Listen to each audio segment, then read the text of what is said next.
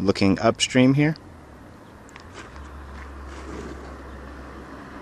Again, we can see that it's pretty silty, sandy, a couple of clays.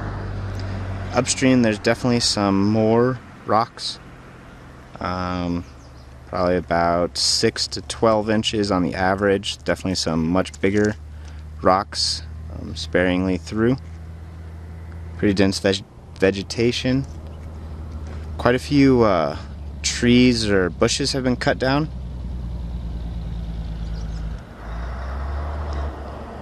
On the left side you can see a big wall.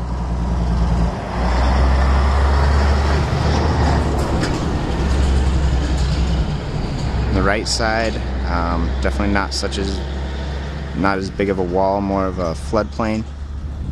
I'll let the water go out there. Again, lots of trees have been cut down here, you can see. Just laid up on the shore.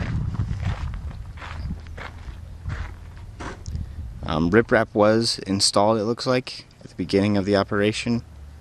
Not too much exists under the bridge.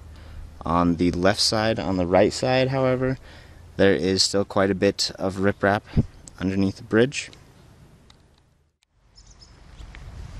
Looking downstream, today's August 21st, 2012. This is Dry Creek right here, coming into, we believe, the Dolores River right here.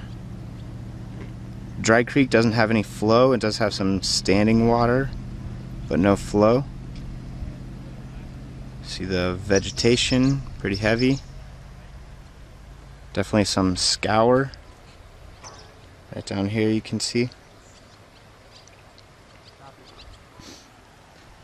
On both sides. This side's a little bit tougher to tell from the vegetation.